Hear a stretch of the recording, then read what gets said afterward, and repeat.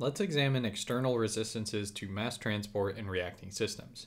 Here, as an illustrative example, let's use flow past a catalyst pellet. We'll say that all resistance to mass transport is confined to a thin stagnant layer of thickness delta, depicted here by this purple line.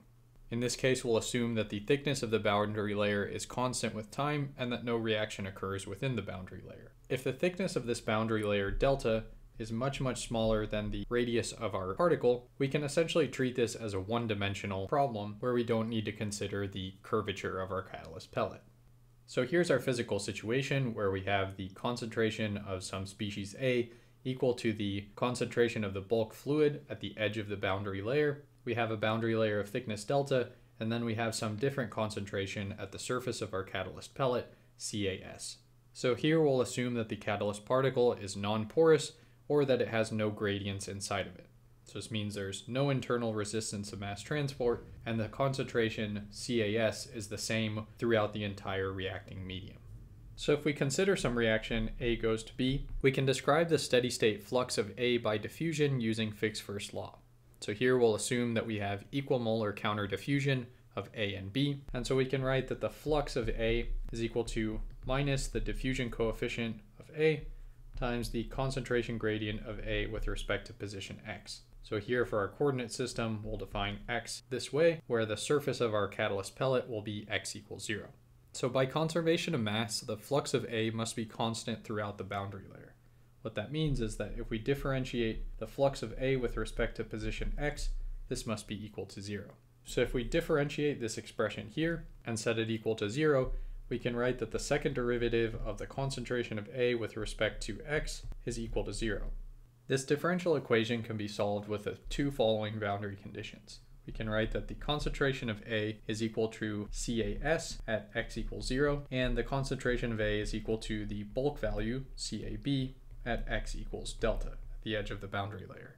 So this solution gives this linear profile that the concentration of A at any point in the boundary layer is equal to CAS plus the difference of CAB and CAS times the position x divided by delta. We can then simply write the flux of A as minus the diffusion coefficient of A divided by the boundary layer thickness delta times the concentration of A in the bulk minus the concentration of A at the surface. So this value here, minus DAB over delta, we can call the mass transport coefficient, which will give the notation Kc hat. So at steady state, we cannot have accumulation of A in the boundary layer, so the flux of A by diffusion to the surface must be equal to the consumption of A by reaction. So let's say the reaction is first order in A. We can write that the rate is equal to a kinetic rate constant, K sub S, times the concentration of A at the surface. So note here that our rate depends on Ca sub S. So this is an unknown quantity which we can't measure because it differs from the bulk concentration. So this rate is equal to the rate of A reaching the surface by diffusion, which again we can write as the mass transport coefficient times the concentration driving force from the bulk to the surface. So note here that the flux from Fick's first law has units of moles per area per time. So our reaction rate must be defined in terms of area available for reaction.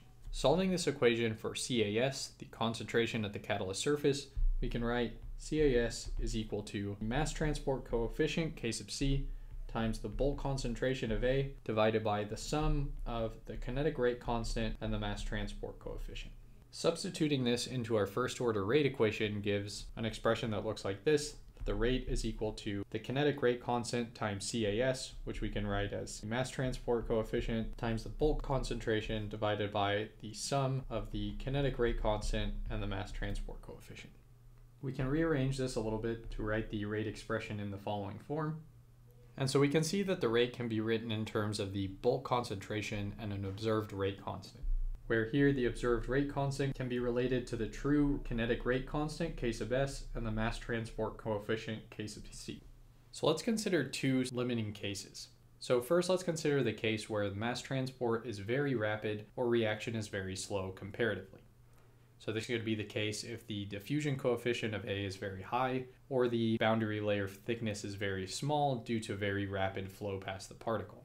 So in this case, the K observed will be dominated by the kinetic rate constant. So our observed rate constant will be essentially equal to the true reaction rate constant, and CAS will be approximately equal to the CA bulk. So here we have very little concentration gradient within our boundary layer, and the reaction rate that we measure is the true kinetic reaction rate.